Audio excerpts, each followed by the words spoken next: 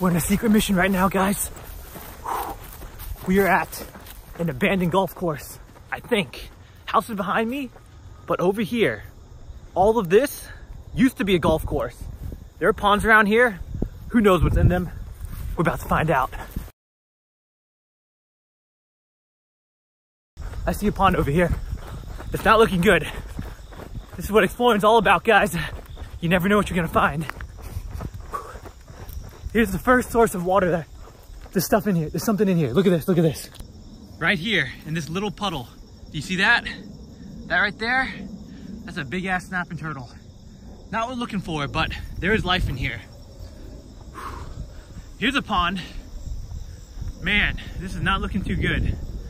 The first pond that I've seen is looking extremely tiny and dried up. In theory, there could be something in here. I don't think there is, but we're gonna throw our bait around and see what we can find.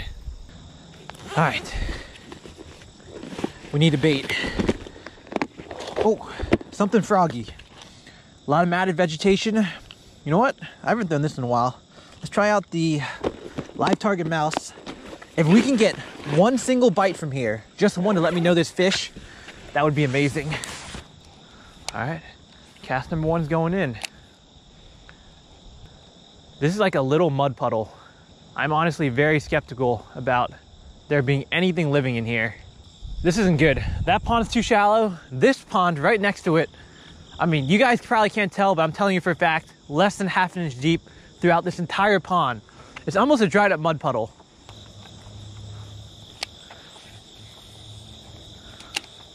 How crazy would that be if there was like a 5-pounder in this little mud hole right here? It smells gross. I don't see any signs of anyone else fishing out here. Very unusual spot that I found on Google Maps. What do we've got here? This pond actually looks a little more promising.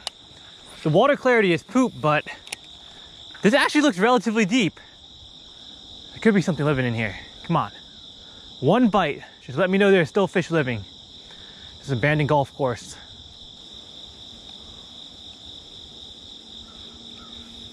Oh, we got fish!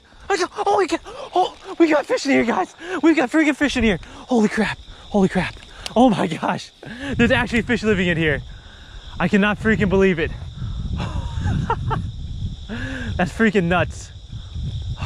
That was on my second cast of this little pond. I knew this one was looking better. I knew it.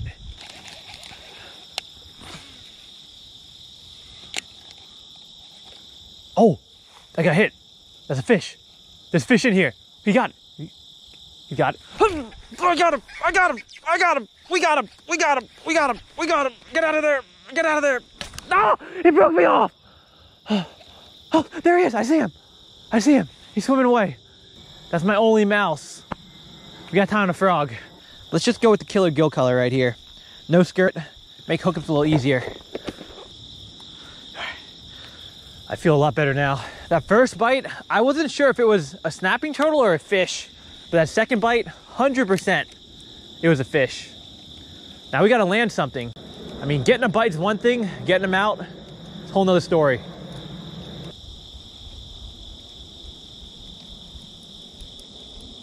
Oh, got him this time. Yes! Yes! Get in the boat! Bah! Guys, this is not a trophy fish. This is not the 10-pound monster I was dreaming of when I thought about coming here, but this is a healthy looking chunk. Look at him, well fed, about a pounder. I mean, look how small the mouth is. This is a young fish and it's really fat. That gives me hope that somewhere in this abandoned golf course, there is a monster and we're gonna find it. Oh, I see a frog. Oh, look at that little frog. What we have to do is we got to throw it out there because look how shallow it is here. I don't want it to like die and not be able to get back. So see you, bud. Thanks for being number one. Off she goes. No more bites. Left the previous pond. Walked by 3 or 4 other ponds. Way too shallow. But look at this, guys, right in front of me. This pond is the juiciest looking pond I've seen thus far. Tons of pads, The deepest water, I mean, that could be 3 or 4 feet deep in the middle easily. This might be the one where we find a giant. Let's check this out over here.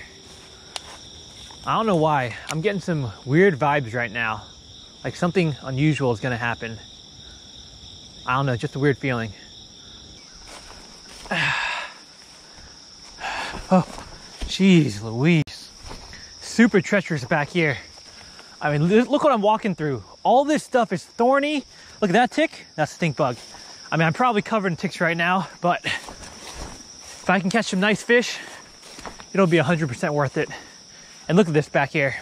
We're at the same pond still, but completely different conditions. A lot of wood, not nearly as many pads. I've taken off the frog and I've put on a white 1/4 ounce swim jig.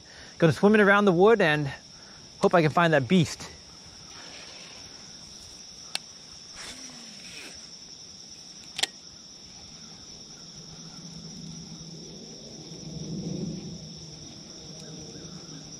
Oh, I got one. Oh, jeez, he took it. I knew it. I got it. Get in here. Whew. I got a little too hyped. I thought it was a monster. I saw that fish come out from next to the log and annihilate this swim jig. I mean, this is a well-fed fish. Yes, it's only about pound. It might be 1 3/4 pounds. Short and fat, chode-like, if I may say myself. But look at that thing. That thing is built like a little tank. Very full belly. Something's going on in these ponds here, guys. Something's going on. And I need to get to the bottom of it. Thank you, my friend. Give you a nice gentle release. Whoop.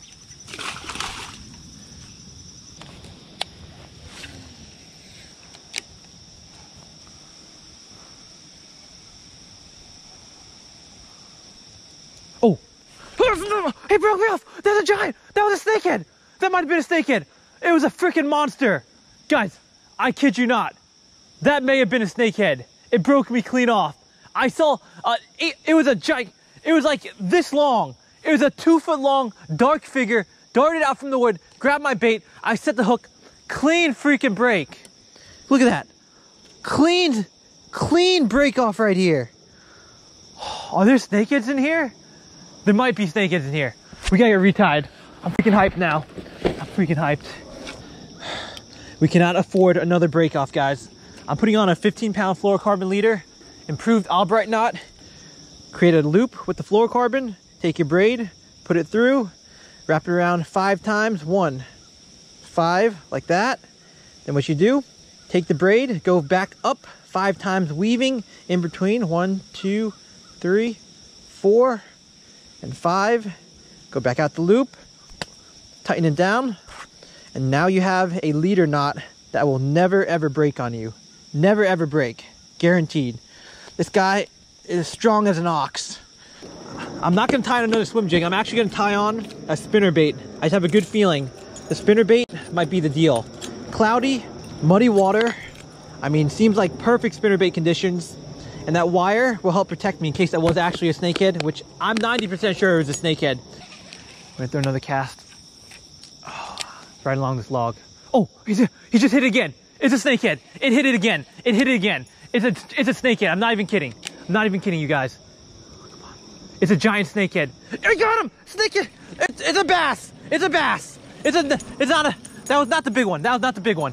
This is crazy. This is freaking nuts. That's not the giant. That's not the giant. Trust me, guys. I wouldn't lie to you. I saw something that was 2 feet long dart out from that log. Look, this guy's got no bait in his mouth. This is not the one I'm talking about. This is a nice fish. Not the one we're looking for, though. We're gonna put him over here. All right, let's jump down. Oh my gosh, look how muddy it is. All right, we're gonna let him go right here. Stay away from my fish, please. All right, good. All right, now we gotta get back. Oh my God, we gotta get back up. Gotta get back up. Gotta get back in there. I spined myself. Gotta get back in there. Okay, here we go. This is absolutely wild. I've never seen anything like this before. Any moment, we can hook the fish of a lifetime out of here. Who knows how big the fish are in here? No one fishes out here. Have not seen any trace of any fisherman. The anticipation right now. I actually feel adrenaline coursing through my veins in anticipation of catching a monster.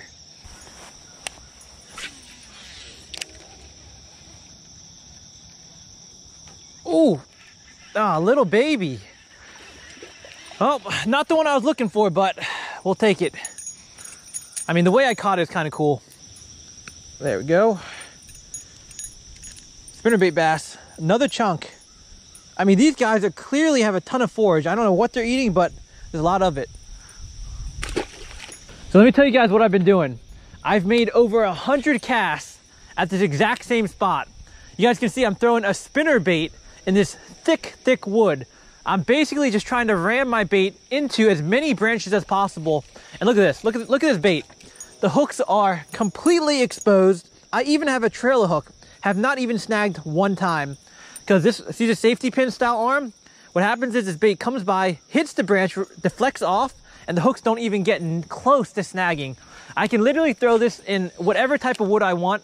Every cast, I'm smacking it right into these logs. And apparently after the 25th, 50th time, I got that little guy to hit. It's not surprising because these fish are obviously well fed. So in order to get them to strike, I think the best course of action is to create a reaction strike, which is exactly what I'm doing with this spinnerbait log banging technique. Oh, there's another one. That one's, this is, what the hell? This is not a bass. This is not a bass. It's not, it's a, oh. Snakehead! Oh, wait, is that snakehead? Snakehead! I got my first snakehead in Maryland in my life! I told you guys, there are snakeheads in it! I told you guys! I freaking told you guys! I told you guys! I told you guys! Snakehead! Oh, we got a freaking snakehead out of this little pond. And they're a giant. That means that 2-foot snakehead was a monster. There are monster snakeheads in here. Oh, holy capachizo. Holy mano. Hell yeah, dude. Hell yeah. Heck yeah. All right. I've regained, no. I've almost regained my composure. Let me show you guys what we've got here. This is the first northern snakehead I've ever caught in my home state of Maryland. I've tried many times, come up short, but today, finally got one. This is a beautiful specimen, not a big one. This is actually on the smaller side. Invasive species, I mean, it got the name snakehead because if you look at the pattern on his body, it looks pretty much just like a boa constrictor. So this fish is very, very beautiful, very aggressive. Hard to catch because they actually have very small mouths. They like to aggressively attack the bait, but they won't always be able to get it in their mouths. So let's go ahead and get this hook out. Oh my gosh. Look in here, guys. Look at those chompers in there. Absolutely huge mouth full of chompers. That's almost scary looking. I'm gonna use my pliers to get the hook out because I do not want to get bit by those. Oh man, we're not even messing with them anymore. I'm gonna give you guys one final look at the body of the snakehead. Beautiful fish right here. We're gonna let him go. So a lot of people are like, oh, you shouldn't let these fish go. I'm like, they're great fighters. They're here to stay. They've already established themselves. No need to kill a beautiful, perfect game fish. The crazy thing about these fish is they can live out of water for multiple days, which allows them to rapidly expand into multiple bodies of water. I mean, they basically eat all the same stuff that a largemouth bass does. I don't really know the correct answer, whether you should kill it or let it go. You guys can comment down below, let me know your opinion. I let that one go, and we're gonna try to catch some more. Tied back up, straighten our wire back out.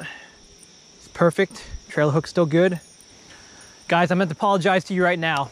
I've only looked at about 7 of the 15 ponds at this abandoned golf course, but I'm telling you right now, I'm not leaving this spot and I'm not switching baits because I've had multiple snakeheads bite me and I want to catch a giant one. So we'll come back here another day and I will explore all the ponds that this place has to offer. But for today, we're focusing on snakeheads. So bear with me. Hopefully we can catch a monster. You know what? Come to think of it, I don't even know how snakeheads got into this little pond. I mean, this pond's not big. There's one end, there's the other end. There's no river anywhere. How the heck did the snakeheads get into here? I know they can survive on land for multiple days, and in the event of a giant flood, they can move on land a little bit to travel, but I am just shocked that there's actually snakeheads in here.